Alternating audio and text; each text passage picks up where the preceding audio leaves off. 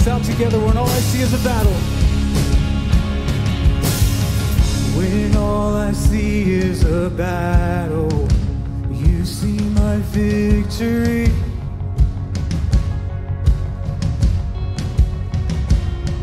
When all I see is a mountain, you see the mountain move.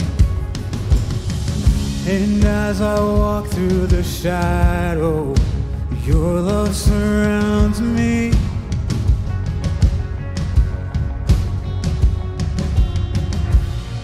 There's nothing to fear now, for I am safe with you.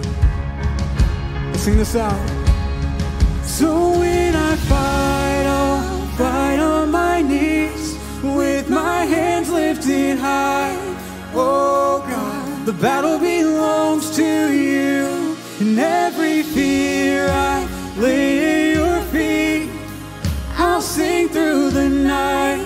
Oh God, the battle belongs to you.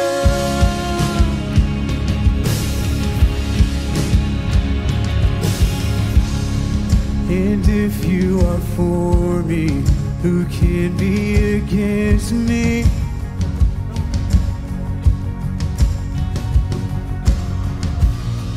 For Jesus, there's nothing impossible for you. When all I see are the ashes, you see the beauty. Yes, you do, God. When all I see is a cross, God, you see the empty tomb. So when I fight, I'll fight on my knees, with my hands lifted high. Oh God, the battle belongs to you, and every fear I lay at your feet.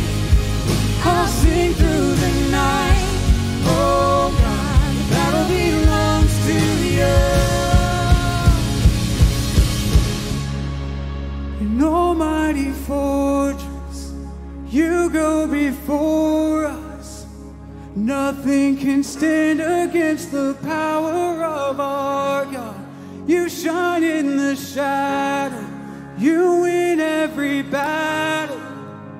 Nothing can stand against the power of our God.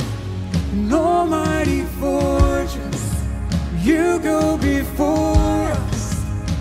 Nothing can stand against the power of our God. You shine in the shadow, you win every battle. Nothing can stand against the power of our God. An almighty fortress, you go before us. Nothing can stand against the power of our God. You shine in the shadow, you win every battle. Nothing can stand against the power of our God. So when I fight, I'll fight on my knees, with my hands lifted high. Oh God, the battle belongs to you, and every fear I lay at your feet. I'll sing through the night. Oh God, the battle belongs to you. Oh God, the battle belongs to you.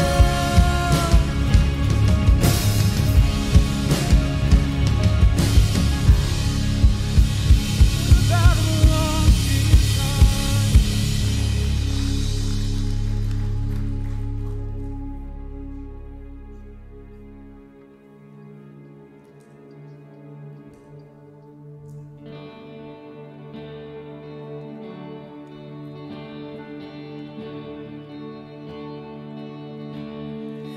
I searched the world, but it couldn't fill me. Man's empty praise and treasures of fate are never enough. then you came along and put me back together. Now every desire is now satisfied here in your love. Lord, there's nothing better than you. There's nothing better than you, Lord. There's nothing, nothing is better than you.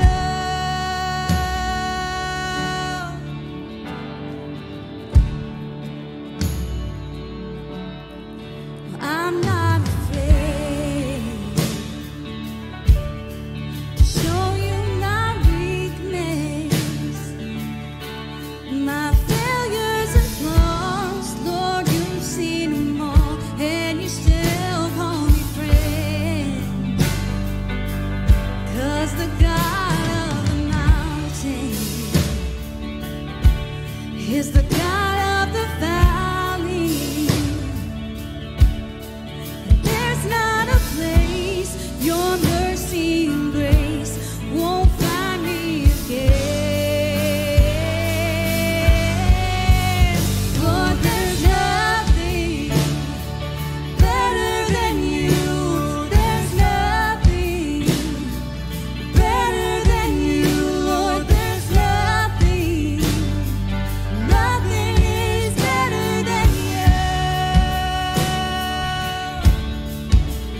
Lord, there's nothing better than you. There's nothing better than you, Lord. There's nothing, nothing is better than you.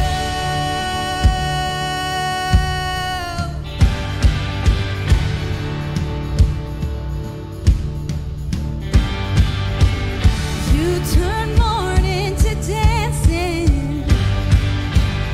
You give beauty for ashes. You turn shame into glory.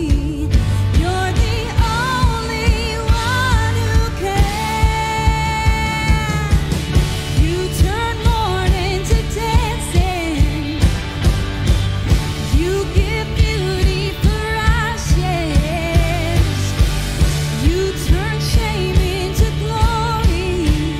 You're the only one who can. You turn graves into gardens. You turn bones into armies. You turn seas into highways. You're the only one who can. You're the only one who can. Lord, there's nothing better than you. There's nothing better than you, Lord. There's nothing, nothing is better than you. Lord, there's nothing better than you. There's nothing better than you, Lord. There's nothing, nothing is better than you.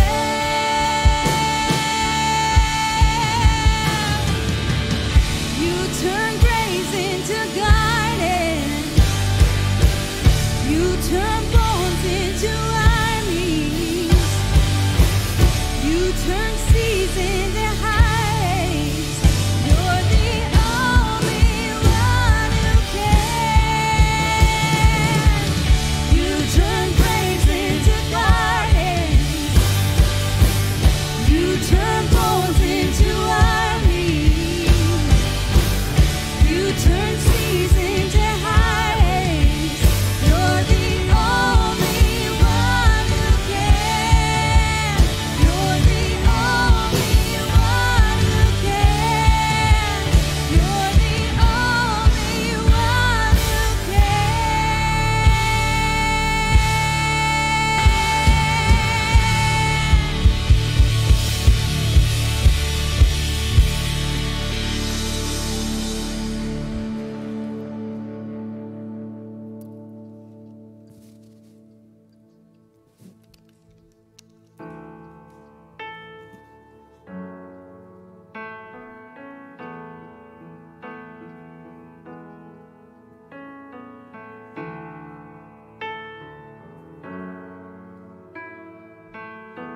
give life.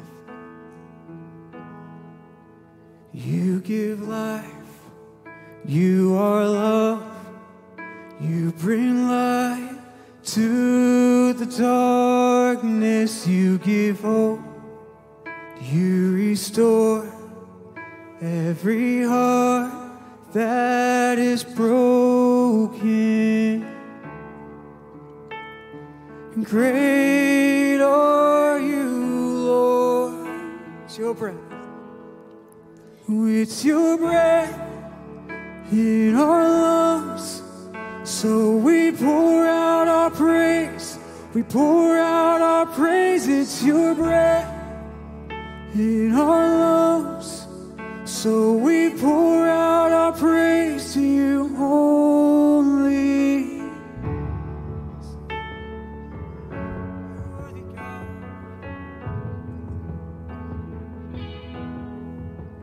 You give life. You are love. You bring light to the darkness. You give hope. You restore every heart that is broken. And great are you, Lord. It's your breath in our lungs. So we pour out our praise. We pour out our praise. It's your breath in our lungs. So we pour out our praise to you only. It's your breath in our lungs. So we pour out our praise. We pour out our praise. It's your breath in our lungs. So we pour out our praise to you only.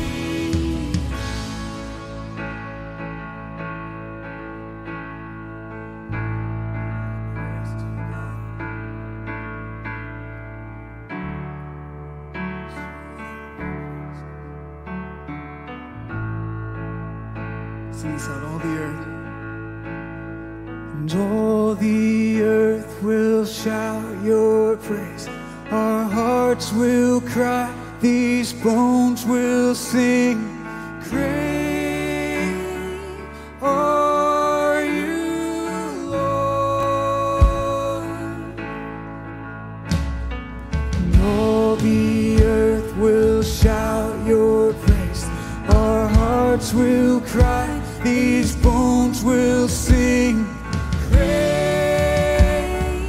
are you, Lord.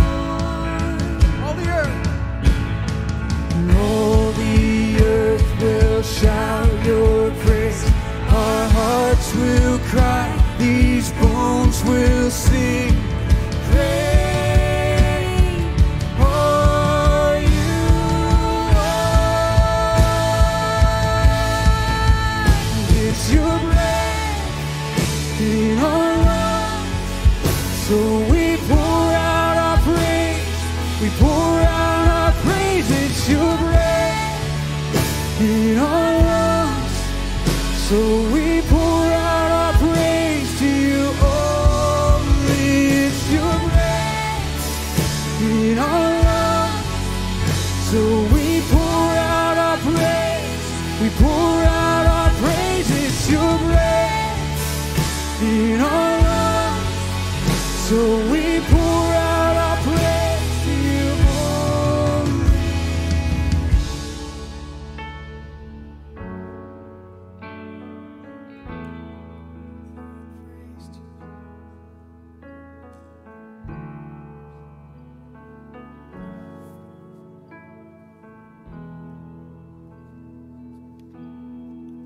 And so I throw up my hands and praise you again and again. 'Cause all that I have is a heart. Lift it up to him.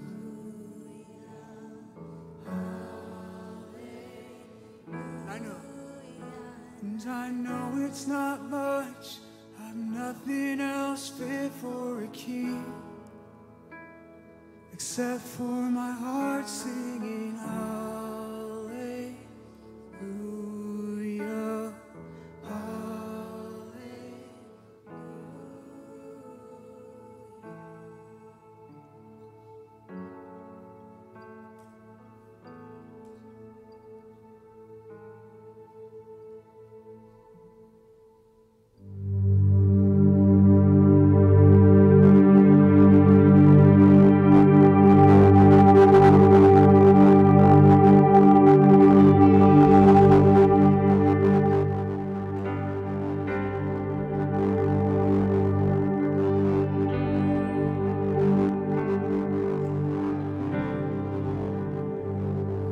Prone to wander, prone to give my heart away to every anxious thought, to every lesser love.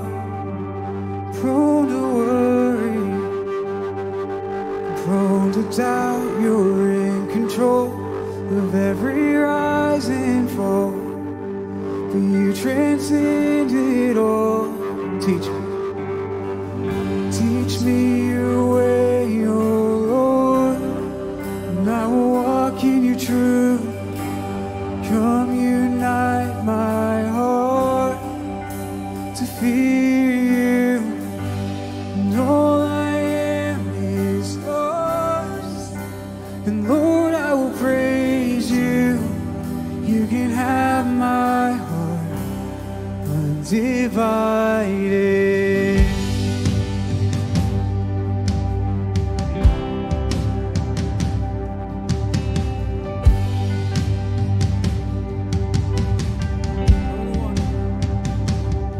Prone to wander, prone to give my heart away to every anxious thought, to every lesser love.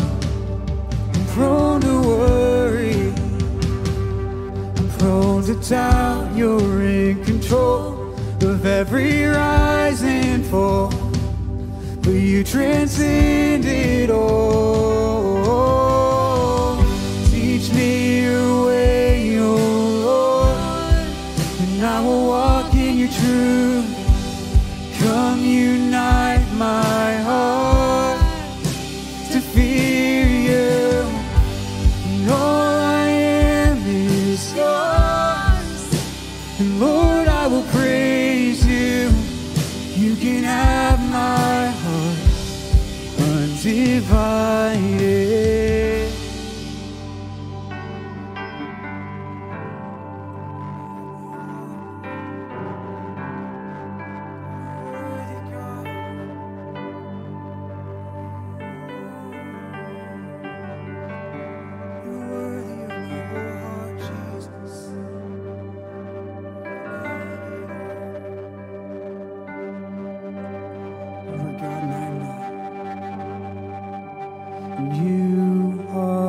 God and I am not.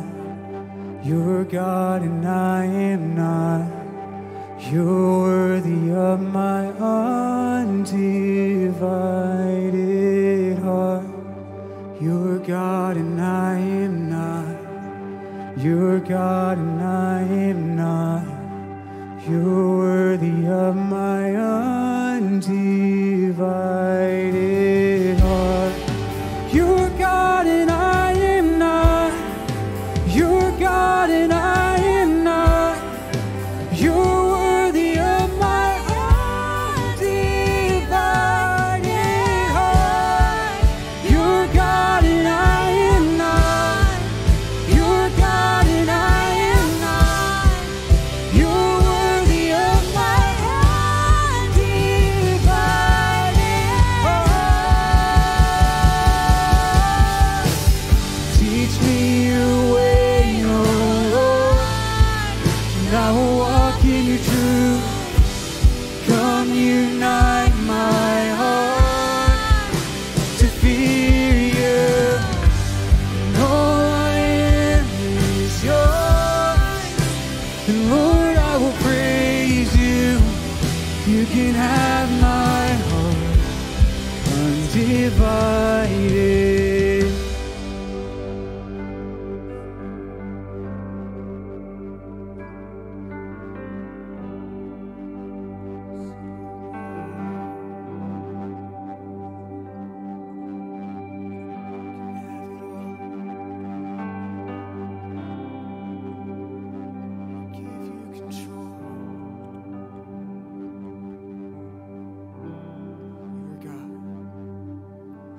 You are God and I am not. You're God and I am not. You're worthy of my undivided heart. You're God and I am not. You're God and I am not. You're worthy of my undivided. Surrender one more time. You're God and I am not. You're God and I am not. You're worthy of my undivided.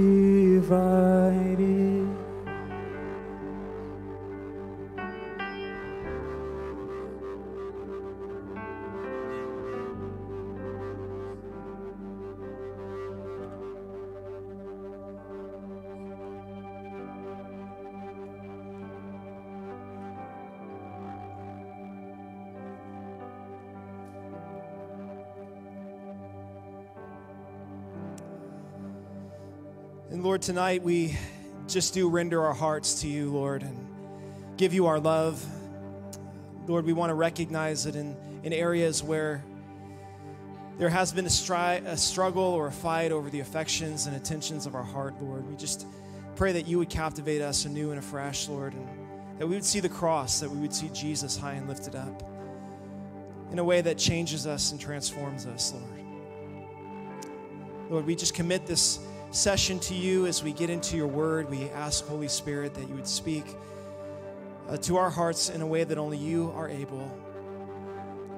We open our ears to hear what the Spirit would have to say to the church. We love you, Lord. In Jesus' name we pray. Amen. Amen. Hey, why don't you guys say hi to someone real quick around you, and you can have a seat.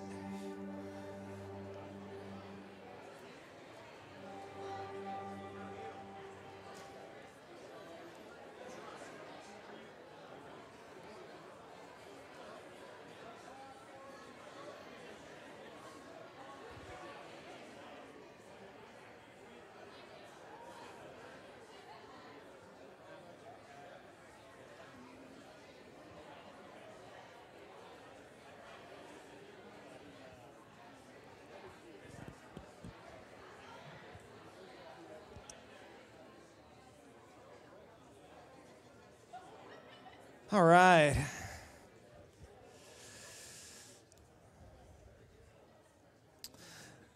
That's the one thing when one of many things when I moved to the Midwest, and I had to be careful when you tell the church to say hi to one another. It becomes like, fellowship day, and it just never ends. It's so good. Once again, you guys, welcome. Before we get into our study tonight, I wanted to give just a couple things. I'll mention them again tomorrow, but just for the week ahead, just to keep in your heart and your mind, maybe jot it down. First of all, if you need any help with anything around the facility, you have any questions about what's going on, you might see a few volunteers that have a bright yellow shirt on. Those are people that can help you, point you in the right direction, so feel free to grab one of them if you need anything at all. And then real quick, tomorrow morning is actually our official check-in. So between 7:30 a.m. and the start of the first session, we have a breakfast. And I think they're making some biscuits and gravy and all sorts of good food. So you can come, you can check in, you can get your shirt, you can get your name tag, your booklet for the week. And we'd love for you guys just to come and grab that stuff before the first session starts tomorrow. There's also a devotion at 8 o'clock in the morning tomorrow, so you're not going to want to miss that. And then tomorrow evening session is going to be pretty much open to our church, so we're going to invite everyone out to come join us tomorrow evening for the 6:30 session tomorrow evening, so keep that in mind. And we will have some more announcements tomorrow, but enough of that for tonight. Let's get into God's Word. Excited this week to have a couple not only good friends, faithful pastors who have been serving the Lord in the ministry for some time within the Calvary Chapel movement, and we're glad to have with us tonight from Vision City Church, Garid Beeler. So let's give him a warm Midwest welcome.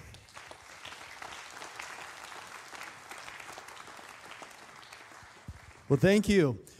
Good evening and welcome, and I am so thrilled to be here with you guys this evening, and For those of you that have not already put two and two together, I'm actually Pastor Josh's stunt double.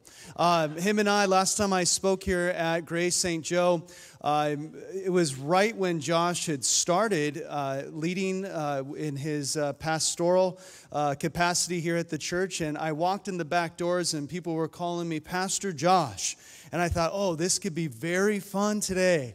So that when he comes back from his trip, that he'd be greeted with a whole bunch of people that attended his church and had very interesting things to say about him. But without any further ado, I just want to say first and foremost that we are so happy. Some of you guys have traveled for a great distance. I've heard maybe 10 hours some of you guys have driven, maybe more. You're here tonight for a very special purpose, and that purpose is to glorify the name of Jesus and to be encouraged in your calling.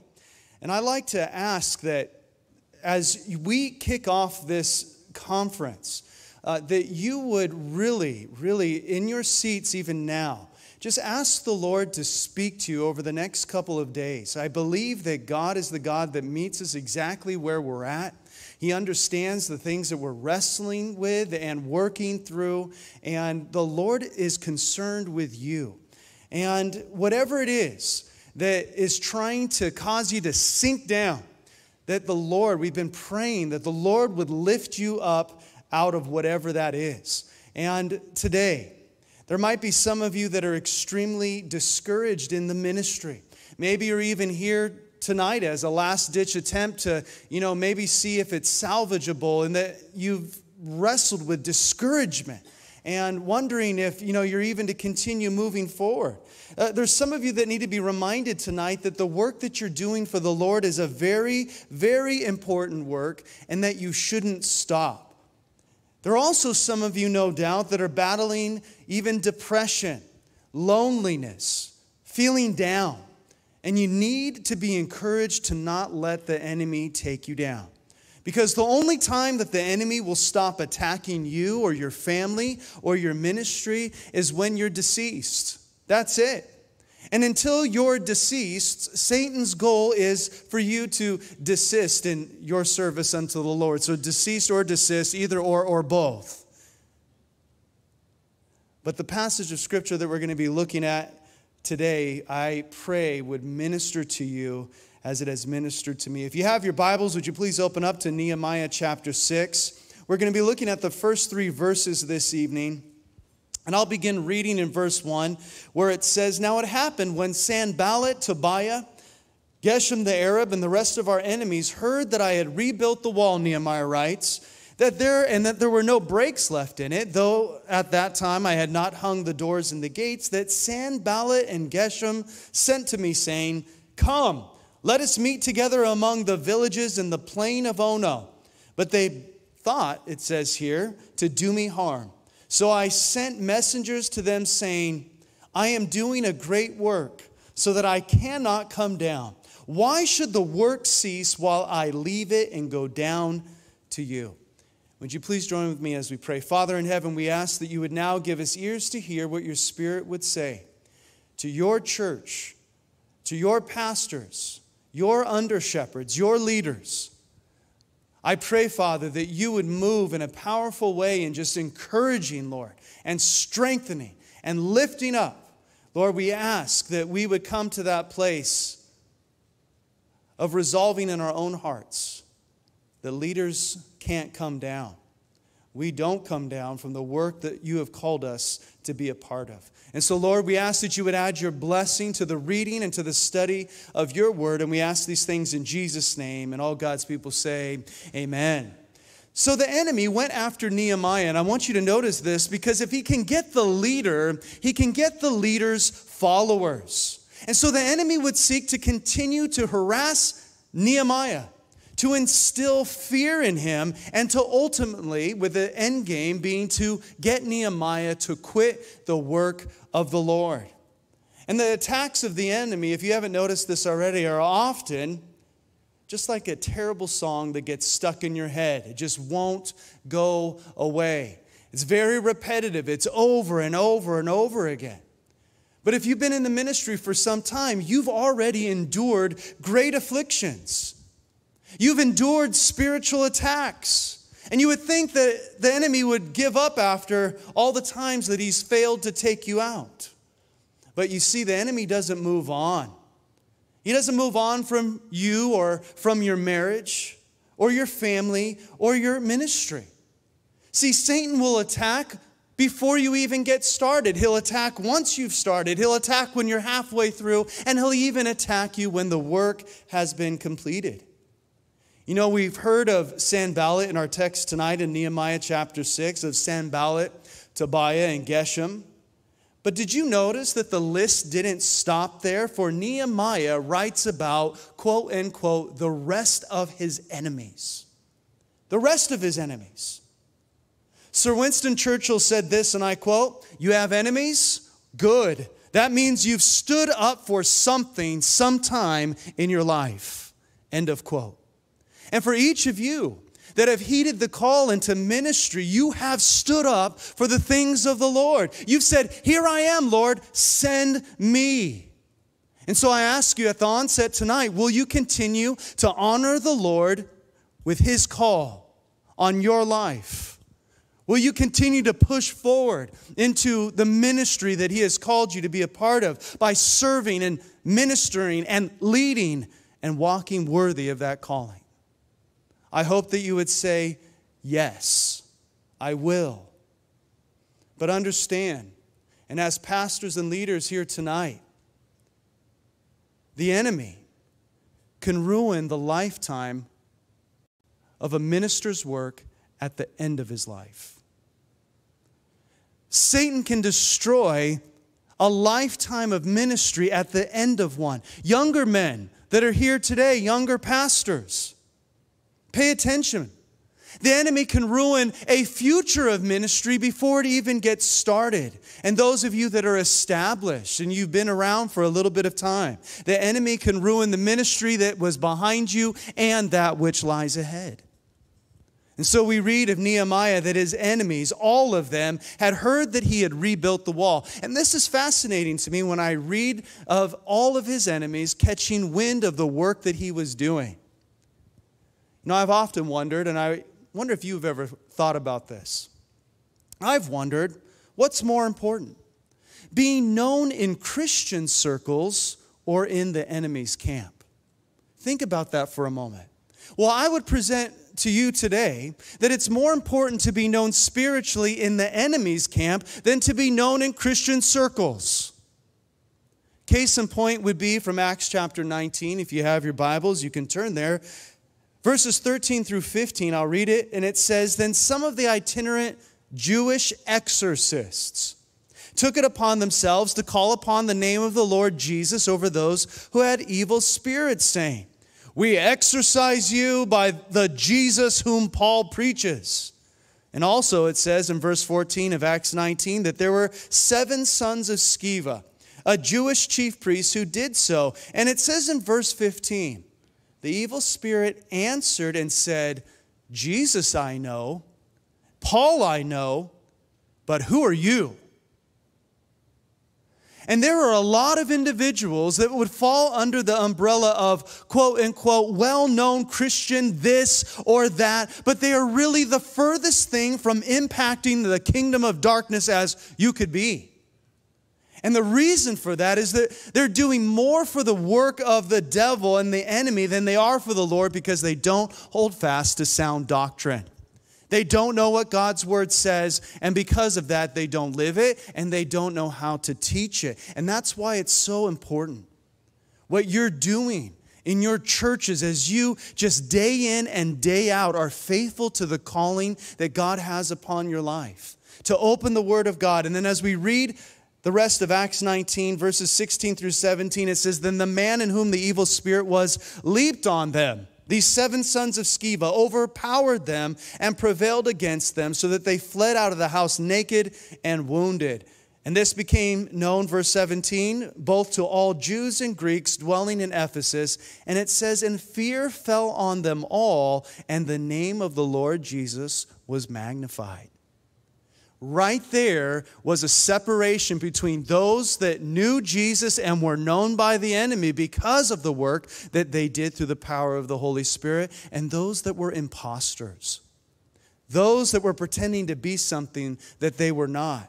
And if we are not working for the Lord and the power of the Holy Spirit, we will run in fear, wounded and exposed for the compromised workers we are.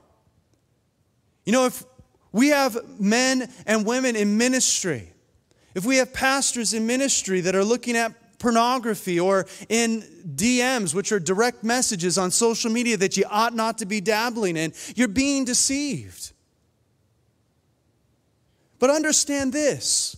If you're being tempted in an area of your life, it means that there's something in your flesh that is enticed. And the enemy would seek to exploit it, but your Savior would seek to strengthen you through it as you resist the devil and you conquer it.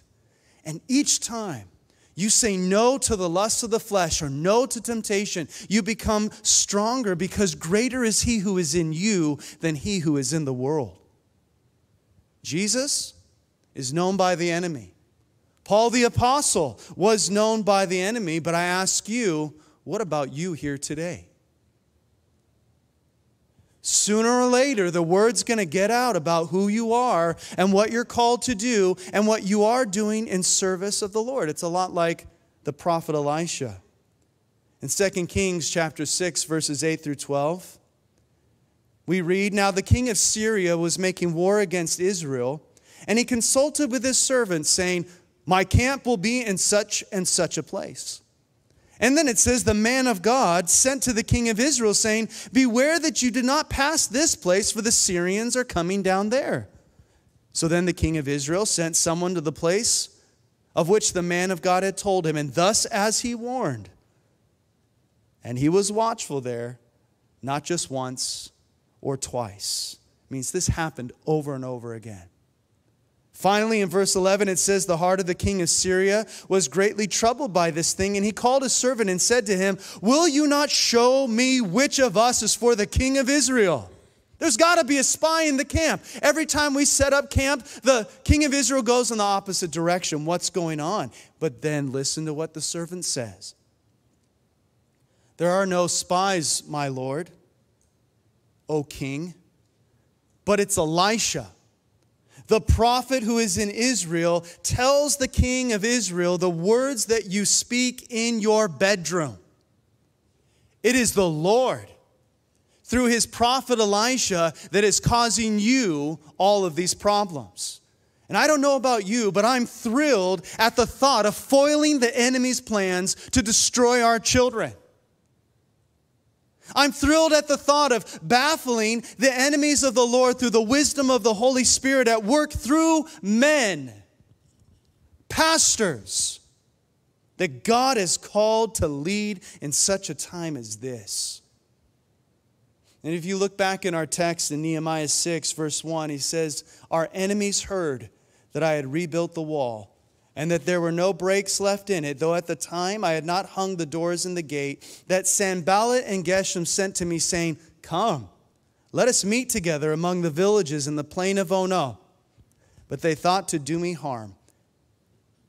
And he says, "I'm doing a great work, so I cannot come down. Why should the work cease while I leave it and go down to you?" Being that this is the Heartland Region Senior Pastors and Leaders Conference, I wanted to ask you some pretty pointed questions.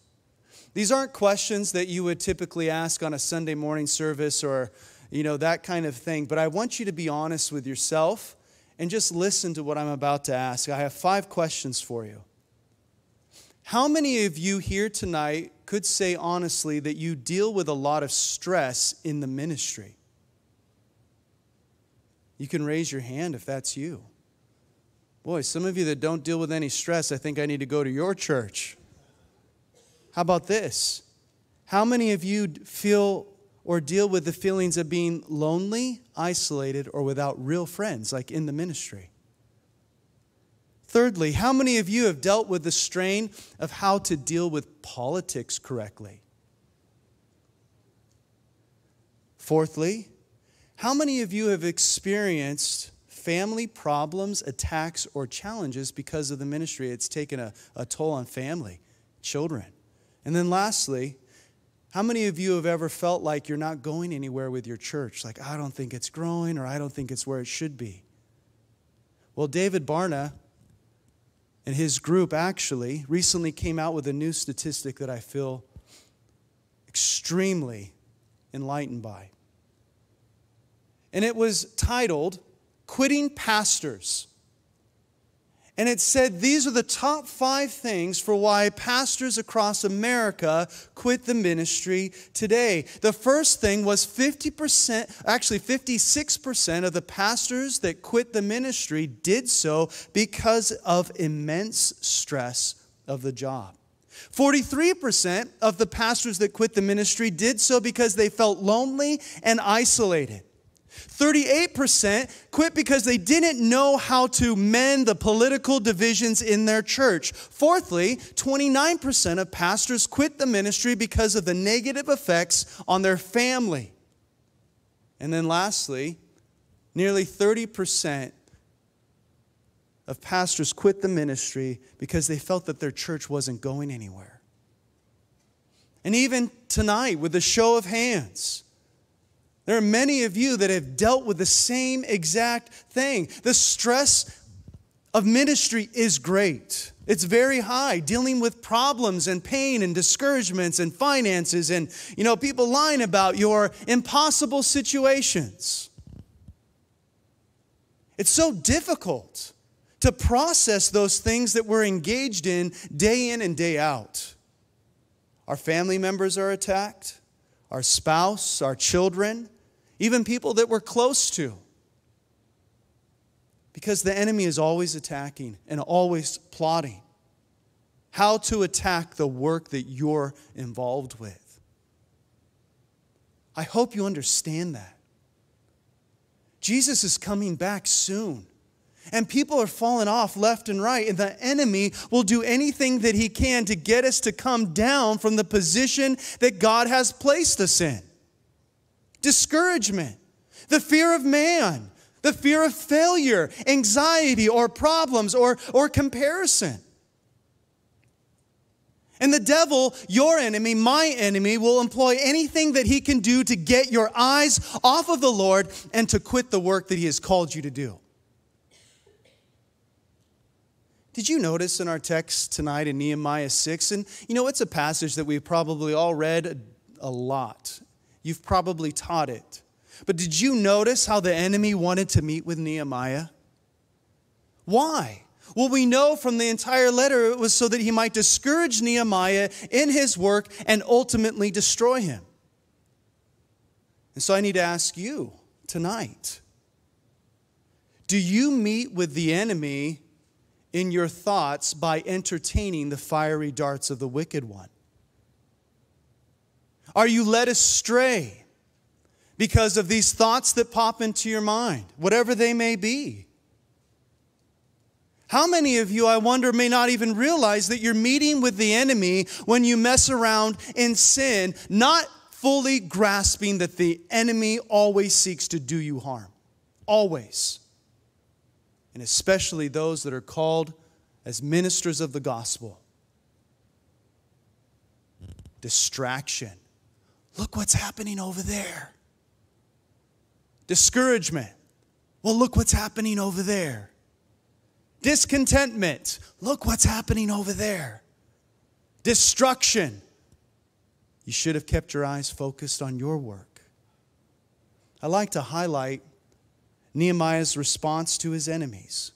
The first thing that he says is, I am doing a great work. Listen to me very carefully, please. I want you to be encouraged by this and understand this truth. The Lord's work is great regardless of the size of the ministry or the location of it. When you're struggling, though, and I've been there too, when you're struggling, it doesn't feel like it's a great work. When you're discouraged in the ministry, it doesn't feel like you're a part of a great work. When you're feeling lonely, it doesn't feel like a great work. when you're not seeing the results that you were hoping to see by now, it does not feel like it's a great work that you're a part of. Because the great works, they're taking place at somebody else's church, not yours. How about this? When it's low attendance, it doesn't seem like a great work of the Lord. You know, there's nothing quite like opening your Sunday morning service. Hey, good morning. Welcome. It's great to see both of you here today. Mom and Dad, thank you. Or like one guy that I heard who was pastoring, and he kind of got startled because he walked up to the pulpit and it was low attendance, and he's like, Lord, can it get any worse than this, Lord? How is this even possible? I have 2 people in the audience, and they're not my mom and dad. But Lord, what is going on? And he was startled as those 2 people got up and walked on stage because they were part of the band that was leading worship that day. And he thought, I have no one in my audience today. It doesn't seem like a great work that I'm a part of. Seems like it's dying. Why do you think Paul wrote in 1 Corinthians chapter 15, verse 58, therefore, my beloved brethren, be steadfast, be immovable, always abounding in the works of the Lord, knowing that your labor is not or never in vain. And maybe a simple word of encouragement for you tonight would just be that the work that you're doing is important, regardless of who may acknowledge it. Regardless of who in, Christian circles may know of it. Here is a cold, hard fact. If Satan cannot get you with disobedience, he will seek to get you with discouragement. And he doesn't discourage those that are not about their Father's business. If you're obeying the Lord, then you are not in disobedience, and Satan doesn't like that, so he's going to try to discourage you in your work for the Lord. One of the things that I think are so important about these kind of conferences, and really what Calvary Chapel has stood for many, many years, the systematic teaching of the Word simply teaching the Word of God simply,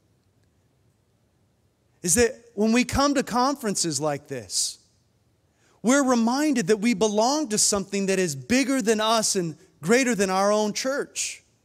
That we actually have other brothers and sisters that are around even our region that are going through the same kind of things that we're going through. Trying to do the same thing and being obedient to the calling of the Lord, to teach the Word of God, to be a faithful minister, to not give up, to not quit. Our family might be struggling, or our personal life might be hurting. The church might be going through something, and we're like, we've had it. I'm done.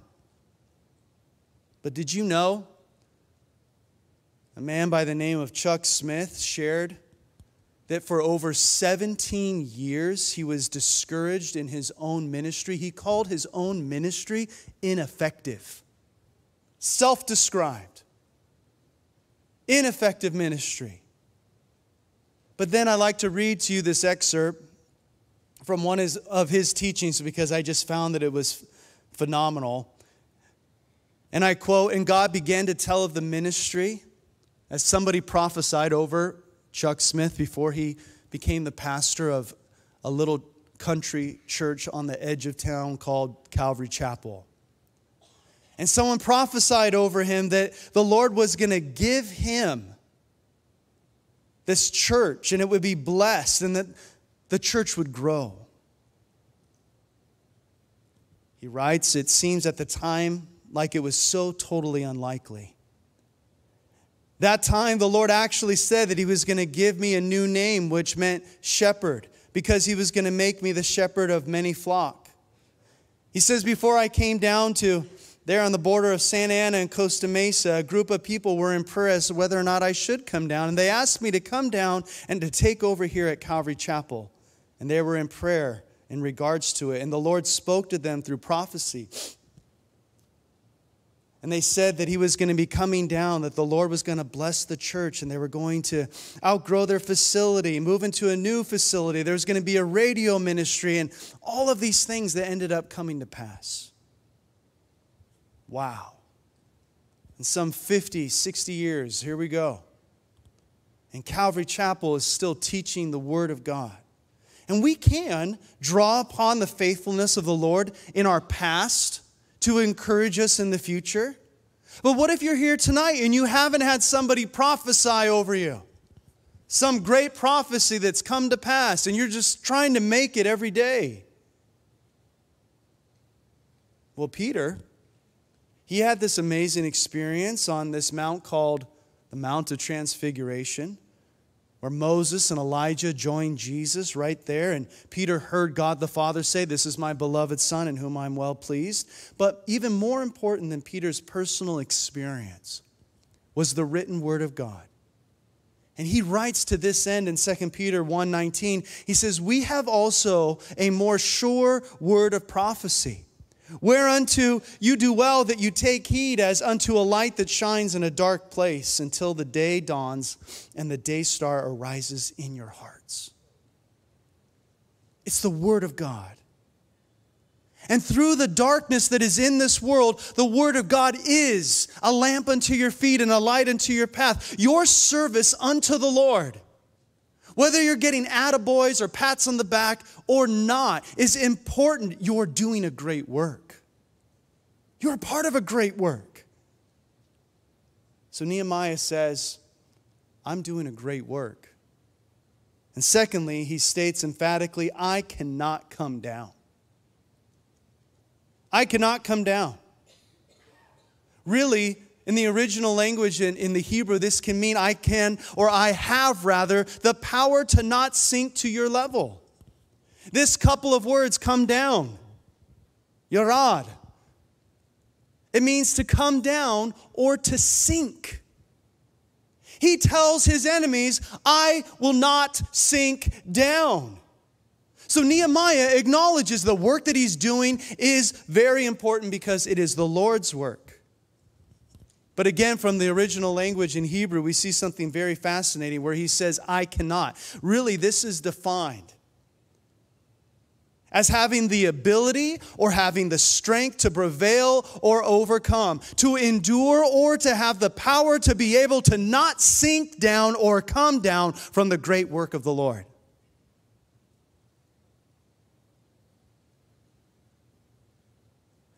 You know, the Lord began preparing this message in my own heart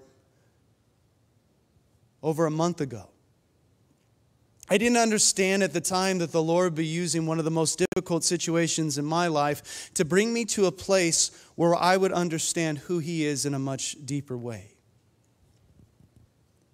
And I wish, in full disclosure, I wish with all of my heart that I could learn more about the Lord without having to go through difficulties. I really do. I wish that my faith could grow exponentially without ever having to use it. Jesus, as you know, was a man of sorrows. He was acquainted with grief. And often it is the case that we as under-shepherds learn not only to be acquainted with grief, but what to do once we meet it. Exhaustion and grief are such powerful tools in the hand of the enemy to work in the flesh, but they're even more powerful in the hands of my Heavenly Father at work in my spirit.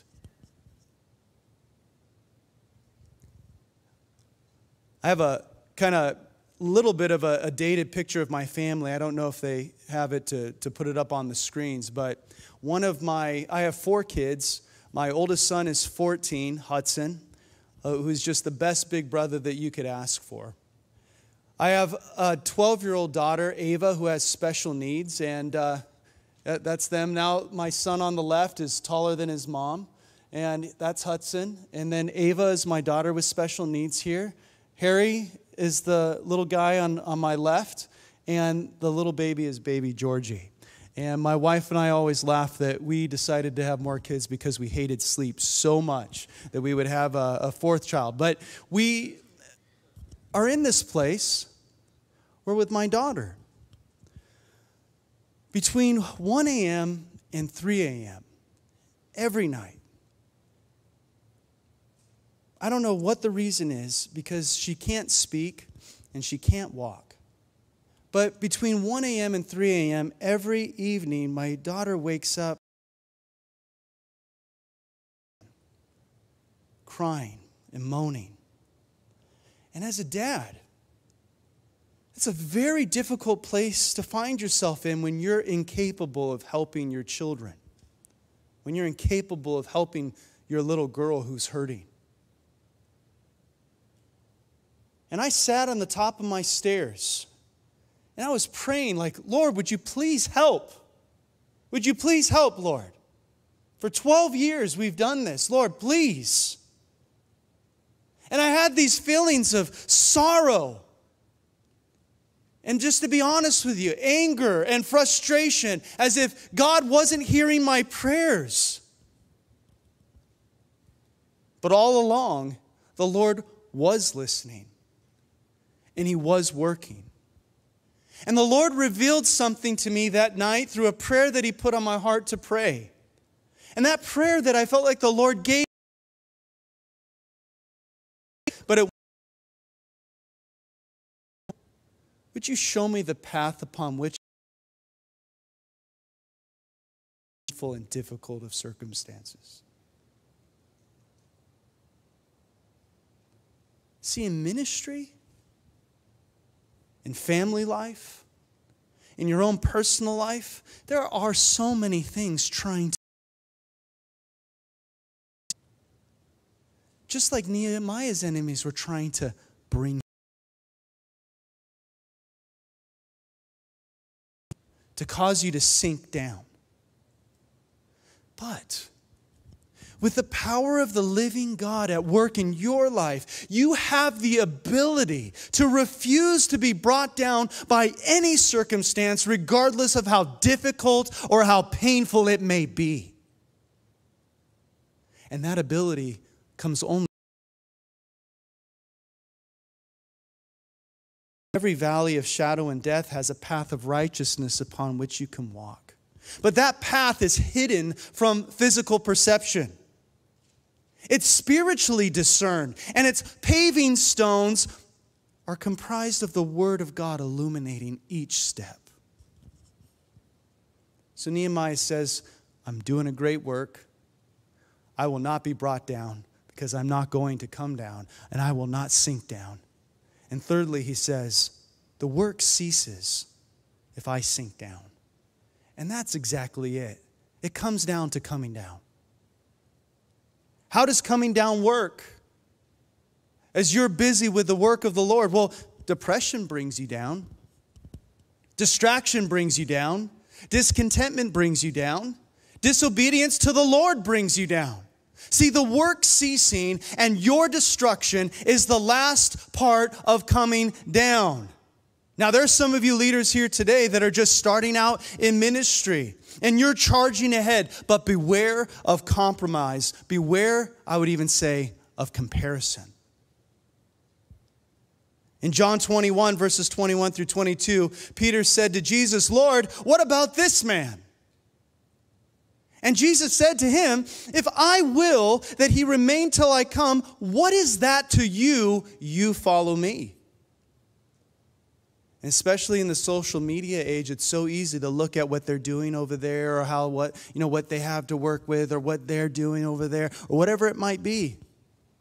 And you compare yourself. There will always be someone doing something better than you, or doing something more than you. And listen, it's great to learn from others. It's important to grow and to improve and to glean from what others are doing. But if you become discouraged because your ministry doesn't look like someone else's ministry, watch out. You do what God's called you to do, and you let them do what God's called them to do. Now, there are some of you leaders here today that are in the middle. You're not starting out. You've been going at it for a while. Might I just say, beware of exhaustion. In Hebrews chapter 12, verse 3, it says, for consider him who endured such hostility from sinners against himself. This is Jesus that the author of Hebrews is speaking of. He says, lest you become weary and discouraged in your souls. When I was a younger man, I struggled with how a couple of older guys that were in the ministry that I even considered friends back then decided not to handle things in a biblical manner, but ended up causing a lot of division, all because they did not want to do things the right way or the way that honors the Lord. Because sometimes handling things the right way takes a lot more effort than handling it the wrong way. At the time of great illness and being near death, King Hezekiah cried out to the Lord in Isaiah 38 verse 3. He says, "Remember now, O Lord, I pray, how I have walked before you in truth with a loyal heart and have done what is good in your sight." Might I just say, for those of you that are established here this evening, for the sake of all the young pastors and leaders that you don't even realize look up to you as big brothers in the Lord, do what is right in the sight of the Lord. Don't cut corners. Don't forsake the truths of the Scriptures, even when it comes to practical things. We need you to keep going strong. We need you to keep blazing trails so that we can follow in your footsteps. And may it be for you as it was in Hezekiah, in the aforementioned instance where he looks back on his life and he says, "I have walked before you in truth, my heart has been loyal, and I have done what is good in your sight." There's some of you leaders here tonight that are at the end as you're passing the baton. You're at the end of your ministry. And you have a legacy. And you, with blood, sweat, and tears, have worked day in and day out. And you've discipled. And you've raised up. But beware of letting your guard down.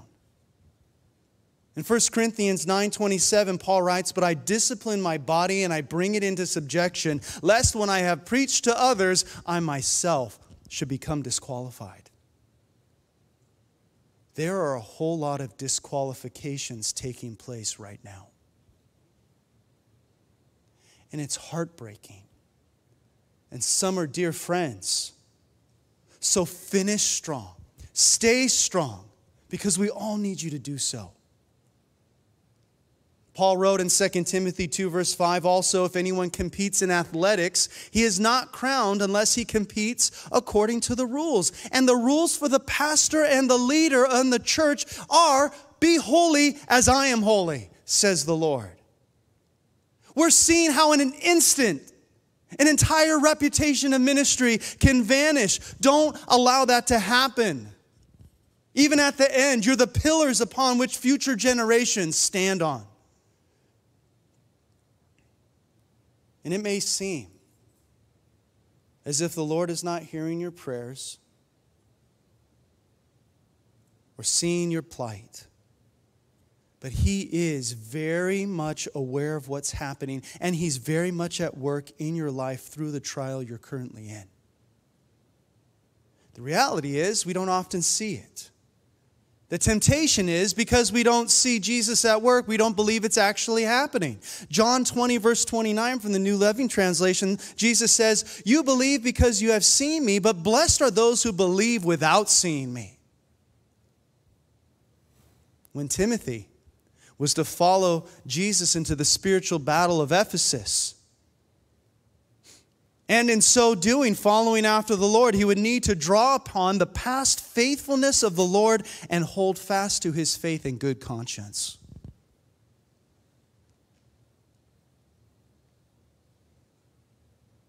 Do you have a clear conscience before the Lord? I mentioned earlier that some of the stresses of ministry are being faced with impossible situations. When you try to calculate it out, if this happens, then who is it going to affect here? And then how is it going to spread over there? Or whatever, oh, this just looks bad either way you shake it. But for you pastors that have to make tough decisions, ask yourself, does this have biblical precedent? Am I making a decision that honors the Lord? And then ask your wife. Nothing bad has ever come from asking your wife her opinion. I'll tell you, with my wife, we came to a conclusion that Do we have biblical precedent? Honey, are we on the same page? Like, I trust your opinion. Like, are we on the same page? Yes. And then you make that decision to honor the Lord no matter what may happen afterwards. And you will find that as time goes by, because the word of the Lord endures forever, so will the righteous, lasting effect of your decision and actions be. In the long run, it goes well for the righteous and poorly for the wicked. So hold fast, white knuckle it to your faith and your good conscience. Because some reject their faith and ignore their conscience. The work that you're doing is a great work. So don't allow anything that the wicked one may throw at you cause you to sink down, cause you to give up, to fall, to stumble, to have the great work that God has called you to do cease. Because you have the power of the Holy Spirit enabling you each day to overcome. And if you don't sink down, and if you don't disobey, and you don't get distracted, then that great work that the Lord is doing in you, in your marriage, in your family, and doing in your ministry will not cease. It will not. And so may the Lord speak to you over the next couple of days as you wait upon Him. So God bless you. Keep up the good work and enjoy the rest of your time together. Let's pray. Father in heaven, we thank you so much for opening the doors of Grace Calvary Chapel here in St. Joe. Thank you for all that have traveled. Thank you for all that are on their way that will be here tomorrow for the official registration and the weekend commencing. We pray that through our time together, that it would be as iron sharpening iron. I pray for those that are here that may see somebody that they do not recognize or they have not yet met, that they would show themselves friendly, because a friend shows himself friendly. I pray that there would be some great connections that are made with brothers and sisters in Christ, that they would be mutually encouraged. Lord, I pray for future missions trips together, retreats together, conferences together, family events together. I pray, Lord, that you would start to build and move by the power of your Holy Spirit, specifically in this Heartland region, Lord. We pray for a great work of your Holy Spirit, that there would be a lot of cross-pollination, a lot of working together, a lot of reaching out, staying connected, praying for one another, encouraging one another, coming alongside and helping one another. And Lord, we ask that you would bless the remainder of this conference and this time that we have together. And Lord, we ask these things in Jesus' name. Amen. Thank you, brother. Well, tonight we're just going to close in a final song, but as Pastor Garid was sharing that word, I believe the Holy Spirit just spoke to me, a word I want to encourage you guys, leave you guys tonight to think about. What I know it's the English language, but whenever I read that story in Nehemiah 6, I think, man, if anyone ever invites you to a valley called Ono, it's got to probably be a good sign that something bad's about to happen. But in all reality, I am, what really captures me when I read that story is how the enemy's motives are always masked with a lie. And I want you to think about that this week. The enemy's motives are always masked with a lie. Remember Judas when he was talking about Mary's spikenard that she broke on Jesus' feet and she lavished it, and Judas typified Satan, didn't he? We could use that money for the poor, planting this little seed of lies among the disciples. When what was his true motive? Oh, he wanted it for himself because he carried the money bag. Satan's lies Satan's motives are always disguised. And that's why Paul said, lest he should take advantage of us, for we're not unaware of his what? Devices, his tactics. And I want you to think about that this week, because I think maybe for some, it's been a matter of needing to identify the enemy's true motive. The enemy wants to destroy you. There's nothing more clear. He wants to wreak havoc. He wants to steal and to kill and to destroy. That is he is a liar, and he's been a liar from the beginning, Jesus said. Period. And he comes across as a diplomat. Oh, Nehemiah, we just want peace. We just want to talk. No, they want to assassinate him. But what did Nehemiah know? They sought to do me harm. In other words, he saw through the lie. And you guys, we need clarity to see through the lie. To see through the lies of success, to see through the lies of pleasures and wealth and comfort in the world, to see through the lies of political persuasions that seek to present evil as though it was good and good as though it was evil. We need to see through the lies, because later in that chapter, you're like, Josh, stop preaching. It's not your turn. Just give me a chance to finish this. Later in the chapter, Sanballat hires a spiritual prophet. He goes to Shemaiah's house, right? Oh, Nehemiah, we need to go seek the Lord about it. We need to go to the temple because they're going to kill you. Trying to plant fear in Nehemiah's heart in the name of the Lord. And he was hired by the enemy. I've pastored 3 churches.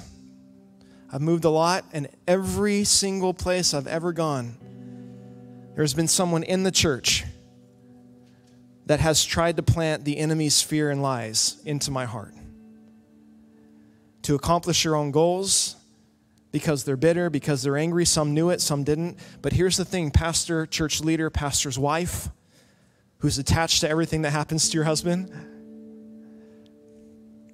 see through the lie. And how do you do that? You keep your eyes fixed on Jesus. Lord, we thank you tonight that you've spoken this word to us. And we are not to come down. We're not to sink down. We're not to go to the valley to try to negotiate with the enemy who seeks us harm. We're to go to the mountain and fellowship with the Lord. We owe the enemy nothing. We owe you everything. And so, Lord, tonight we sing this song. We give you our undivided heart. Just take us tonight. If there's even sin that's being challenged and convicted in our hearts, we would just lay it at the cross tonight. We would repent as we even start out this week, this conference. Lord, I pray for some good conversations, some good times of prayer, some good rallying around this truth that the work of God is great, and we cannot come down. We cannot sink down to an enemy that seeks to lie to us and to destroy us. But let us stay about the work that God has called us to, work of the kingdom. And so, Lord, we love you. I pray you bless and keep and speak and give rest and encouragement and strength to every person here tonight. And as we gather tomorrow, Lord, may it be a special day of getting to know one another, of intimate fellowship, and of strengthening of our hearts.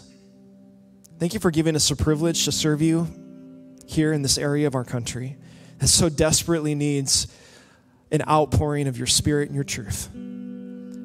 Be with our churches, be with our communities, be with the people you've called us to shepherd. Tonight, Lord, may you bless them. May you meet their needs. We pray these things in Jesus' name. Amen. We're going to close in this song, and as Michael finishes up, you guys can feel free to fellowship in the foyer, hang out, get to know each other, go back to your hotel, conk out, go to sleep. Just be blessed, and we'll look forward to seeing you guys tomorrow. 8 o'clock for devotion, 7:30 for check-in, and this first session starts at 9. God bless you guys.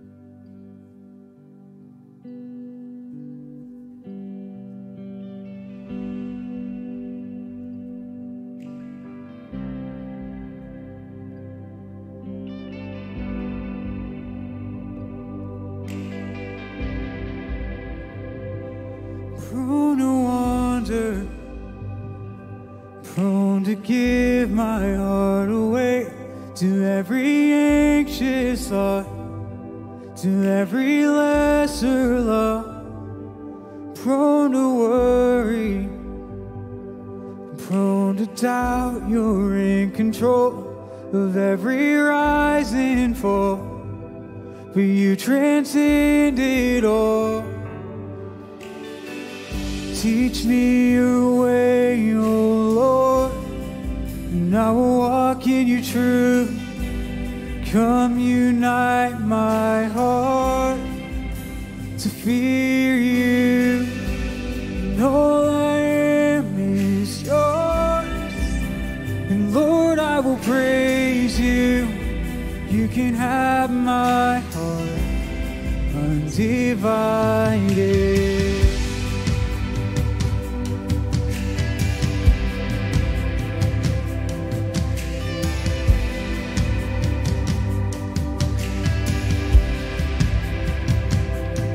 Prone to wander, prone to give my heart away to every anxious thought, to every lesser love. I'm prone to worry, I'm prone to doubt. You're in control of every rise and fall, but you transcend it all. Teach me your way, oh Lord, and I will walk in your truth. Come unite my heart to fear you, and all I am is yours. And Lord, I will praise you. You can have my heart undivided.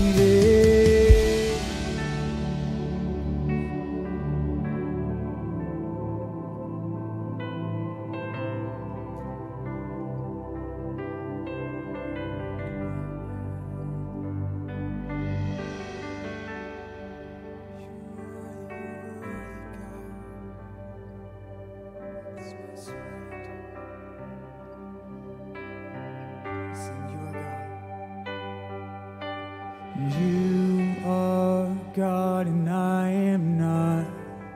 You're God and I am not. You're worthy of my undivided heart. You're God and I am not. You're God and I am not. You're worthy of my undivided heart. You're God and I am not. You're God and I am not. You're worthy of my undivided heart. You're God and I am not. You're God and I am not. You're worthy of my undivided heart.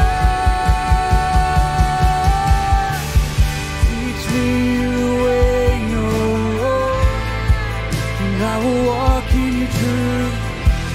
Come unite my heart to fear you, and all I am is yours.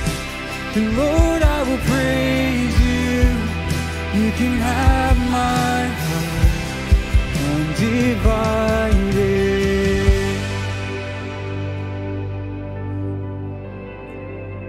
Lord, you are worthy of our undivided heart. We give you our surrender. Lord, anything we're holding on to, we release control to you right now, Lord. Lord, you are worthy of our praise. Just God, I ask that you would just continue to be lifted up, be exalted as we go about our night, as we approach tomorrow, God, and approach the rest of the weekend, God. Be glorified in this place. I pray this all in your name.